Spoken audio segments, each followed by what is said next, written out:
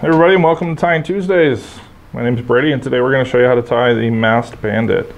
This is a Bob Reese pattern. He's an Umpqua Feather Merchants royalty tire. A cool little pattern utilizing the fish skull fish masks. So we're going to start with an octopus hook here. I'm using a red today just to add a little flair to the pattern. I think typically he does the black colors. So, and then I'm using some UTC thread. This is just the 70 denier in black. So the next material I have here is the Kreelex flash. This is the blend pattern, the silver, red hollow silver color combination. I think in Bob Reese's pattern he uses ripple ice fiber. This is just something that I found to substitute that matches that material well. So we're going to secure that right on top of this hook shank here and lock it down. And we can come in and clip out our excess material. And then just make sure everything's nice and secure on the hook shank. And we can pull this back a little ways, and we're going to trim this short. And I believe he likes to trim this up at an angle, kind of gives you a nice profile to the fly. Do something just like so. Missed a few of those. Then we're going to come in with our pine squirrel. This is a great leech imitation, do it in different colors. It could be a small bait fish. Just a nice lightweight streamer pattern. So I'm going to measure my pine squirrel to go so that the hide rests right at the end of that flash material. So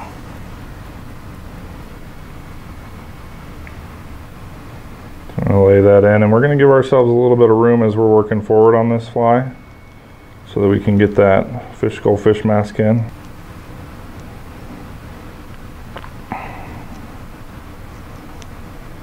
Create a nice base here now that we got that piece tied on. We're going to come in and palmer some pine squirrel as the collar.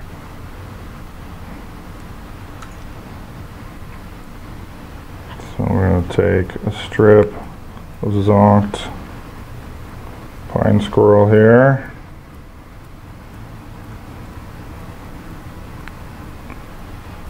Give ourselves a nice tie-in point, cleared some of that hide off.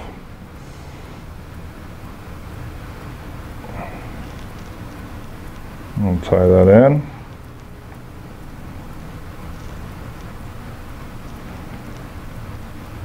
At this point I always like to kind of measure just to see where my fish skull is going to end up. Fish mask rather.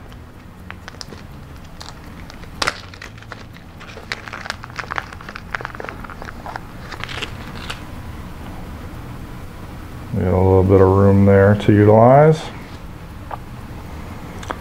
So we'll take our thread up, half hitch it off, and that way we can palmer some pine squirrel here. So we're just going to do a few wraps, pulling the fibers back as we go. Two, I think I'll sneak in one more here.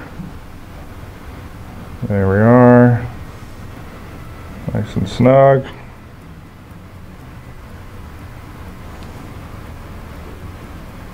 Come through and capture that.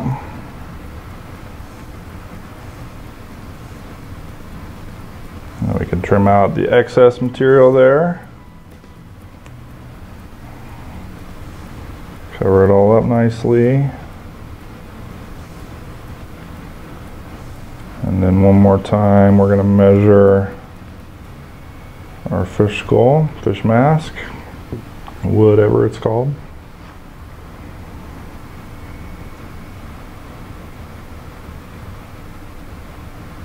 Like so. Create a little bit more of a thread for that to sit on.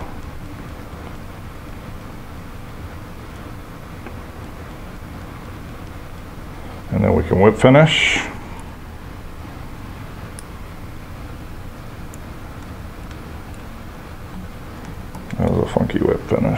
try that again.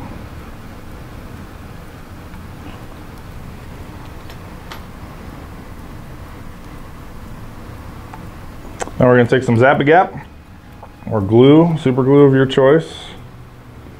Big fan of the Zap-A-Gap though. And we're just going to lather that up real nice. Good healthy amount on here.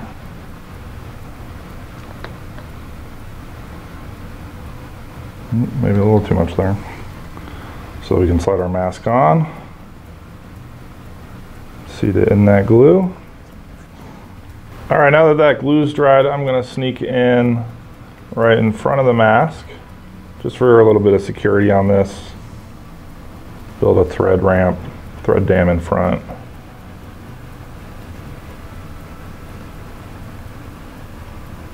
Well, it looks like my glue's not quite dry yet. But that's all right, we'll whip finish it again here in front.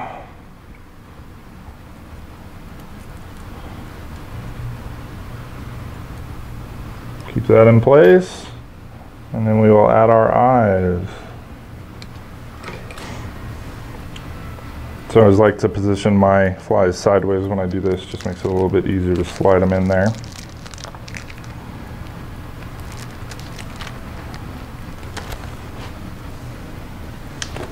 So for this pattern, it's a size 6 hook that we're using. So the fish mask is a number 4.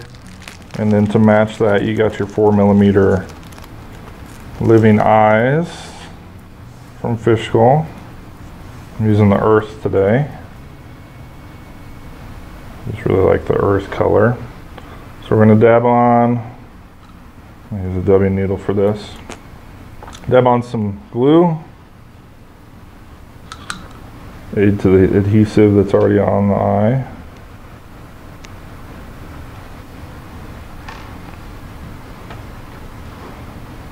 Sneak it on there. And do the same on the other side.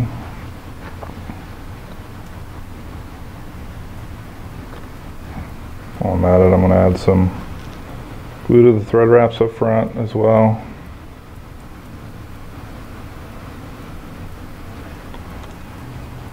Just drop them on there.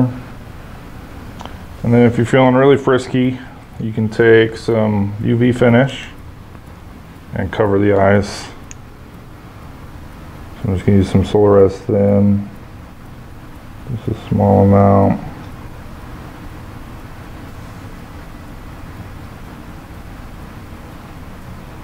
Let it kind of settle on there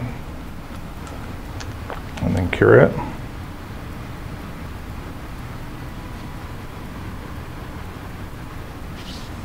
And the same on the other side.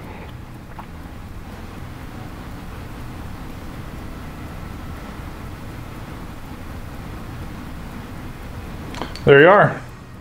It's a nice variation of the Masked Bandit.